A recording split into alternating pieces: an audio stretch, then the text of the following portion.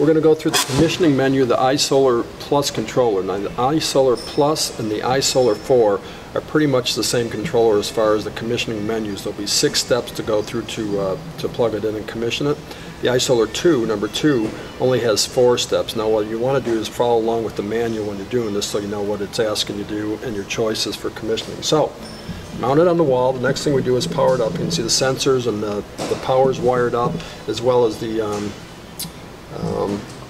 power to the pump and everything. So if we plug it in, you'll see what happens first. And it's a good idea when you plug it in to probably cover up your wiring so you don't stick your fingers in the wrong spot when you're putting this together. So I'm going to quickly put the cover on it here so I don't reach into the wires when I'm trying to explain this for you. Alright, now you notice when you plug this in, it's going to ask you which language. This is available in German, French, or English. Since it's a global control, you have to set the language. So anytime you want to make an adjustment, you can see the arrow on my finger so you can pay attention here. You want to hit the set menu. See, this one happens to say German when I plugged it in, DE. So you hit the set menu, and whenever you hit the set menu, the little set window there will flash. So now you can choose the language that you want to, whenever the window is flashing set, you can make a change by either arrow to the right or arrow to the left. So I'm going to go over to English. Anytime I make a change on the menu, I've got to accept it by hitting the set button. One time, that's in. Now it's going to ask me the units. I want to be in Fahrenheit. Scroll over to that, hit the set button, accept that. Okay, that's done. Now we're going to go to the next one is the time. Now we want to set the time of day, so we hit the OK. What time is it, by the way? And then we're going to go over to the time of day. I'm going to say it's 4:30 here, 4:24. Hours first, then you go over the minutes, 4:24. Okay, that's the time is set. Now we're going to choose the arrangement that we want to use. The basic arrangement for just the solar is arrangement 1. I'm going to say yes to that.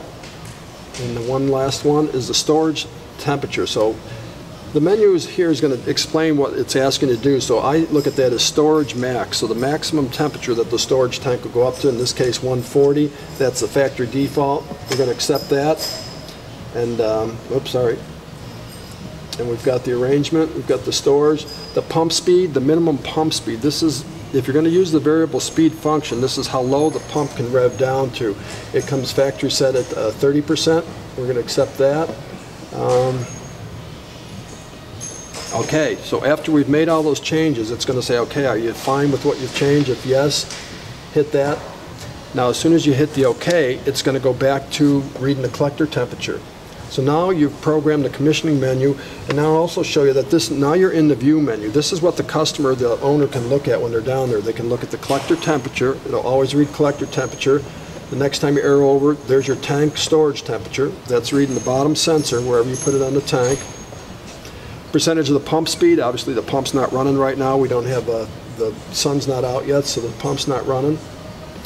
And then it's going to tell you HP, and that stands for hours of pump. That tells you how many hours the pump's been running since you wired this control up and commissioned it and started it up. So you can take that back to 0 if you go down after 30 days and say, I want to start over and keep track of how many hours a month my pump runs.